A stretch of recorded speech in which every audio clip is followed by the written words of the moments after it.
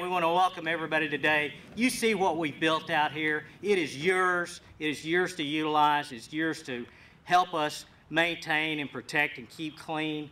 I invite you to come out, particularly on Sundays. My gosh, this place will be packed. And it's not just the players and the coaches and the officials, but it's the families that come out on Sundays in this community to celebrate and come together. Do you guys and gals like the improvements here?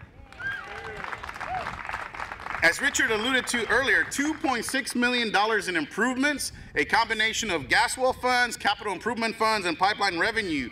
The renovation of 3 baseball fields and 1 softball field, including a fence replacement, field light enhancements, bullpens, batting cages, color-coded park elements, remote control electronic scoreboards, synthetic turf dugouts, and bleach cover seating.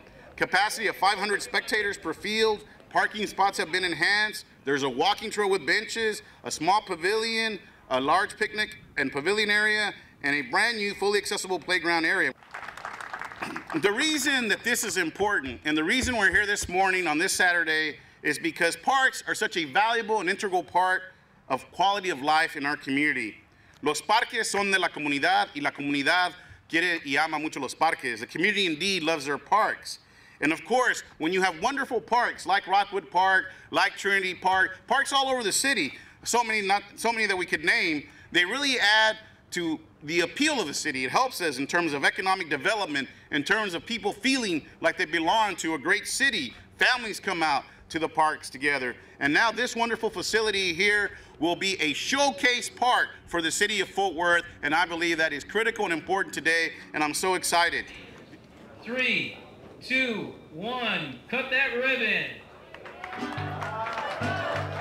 Yeah. Awesome, congratulations. Now we're gonna throw out the first pitch.